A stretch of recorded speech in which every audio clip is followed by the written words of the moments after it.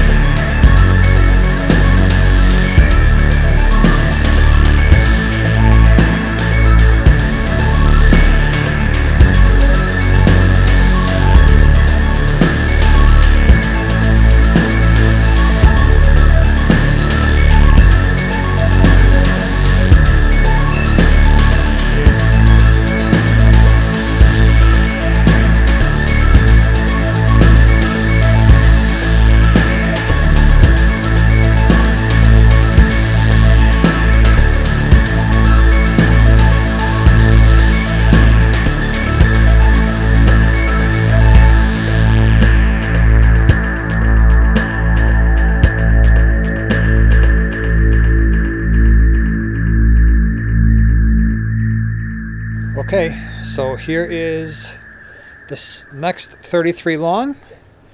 We got everything set up the way we like it. So once again, we've got a sponge filter in there that is already cycled from another tank. That one is new. We have some shells and we have some sandstone. So what do you think is going in this tank? Stay tuned.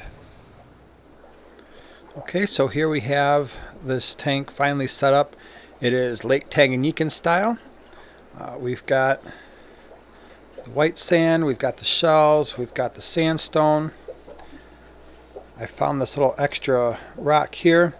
Now, the fish. The fish, unfortunately, are going to be really hard to find. They are the Lamprologus calypterus that we had in the 10-gallon, and unfortunately they're really shy in this new setup. Now there is one, which I don't even think you'll be able to see, but it is under there. Oop, there's one right there. So you can see him right there. There are actually 8 of these fish in this tank. Now, why did we move them from the 10-gallon?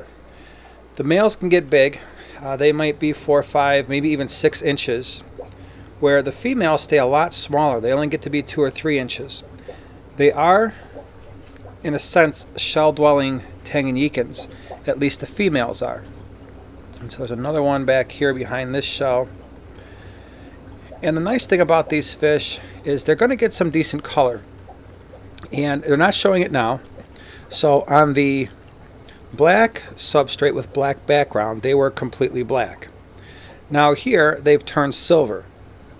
As they get older, they're going to get a nice pearly sort of appearance to them, maybe with a little bit of blue, a little bit of yellow, but they're still pretty young right now.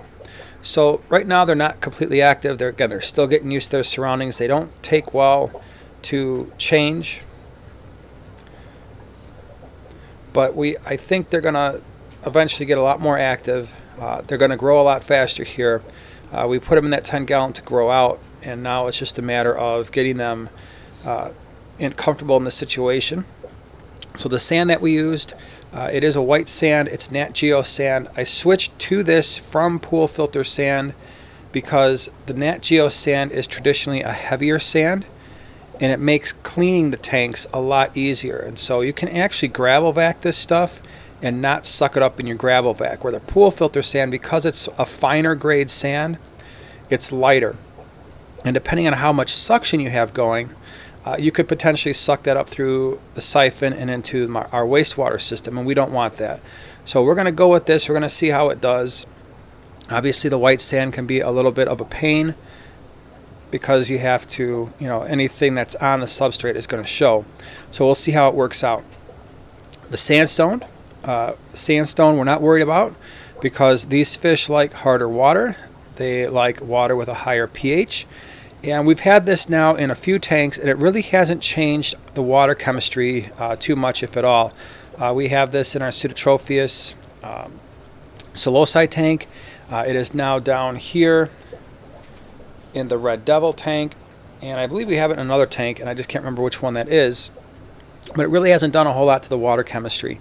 And if it does, it's going to be beneficial to the types of fish that we're keeping, for the most part, in these tanks. So this is the setup. We're going to do more on these fish once they get a little bit larger, once they start to color up, become more interesting and a little bit more active. But it's a nice, this tank is, it's different compared to what we have down here and over there. And I like it. I think it's a nice one.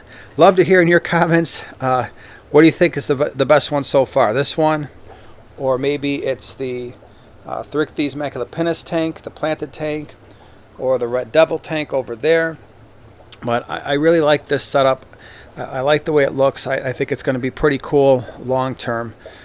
So up and coming then, we still have this tank to do, which is going to look different than the other ones. And this tank over here I'm excited about because we've got some stuff coming. I think it's going to make it look pretty cool. So that is our Lake Tanganyikan tank for the Lamprologus calypterus. So before we go, I wanted to show you something else that we're really excited about. Looky there. Look at the little guys swimming around. Our Cyprichromis finally gave us some babies. We got 4 new ones swimming. And when the females spit them out, they were large because they weren't there yesterday. And so we can see them here. Very happy about this. This is a fish I've been wanting to breed for a while, so I'm glad that we're starting to get a colony set up. If you recall, at one point I was worried that maybe the brevis would make that more difficult, but the size that she spit these fry out, they're pretty big. They're not going to be able to mess with them too much. So awesome. I'm really looking forward to raising these up and hanging on to these because I want a larger colony. And what's really cool is some of our females here, we've got other females that are holding. So hopefully this starts a nice trend and we can build up this colony, get about 8 or so, maybe more, get them in a larger tank. I wouldn't mind setting up a larger tank for them. And then maybe getting these into our clubs and stuff. So pretty happy about that. All right, everyone. So I hope you enjoyed that. It's got a little bit of a different feel being a Lake Tanganyikan sort of setup. It's different than what we've done so far. And I promise, as we go through and set up the other tanks, they're going to look different as well. And so on that wall, we're getting a little bit of variety. We've got the Red Devil tank, which is a temporary thing. That's going to change over time. We've got the 33 long with the Therichthyes in it, which has got more of a planted feel to it. And then, of course, we've got the 33 long that we just set up with the Tanganyikan style. And as we keep going with the other setups, you're going to see some differences there too. So if you like this video, share, subscribe, and we'll see you in the next one.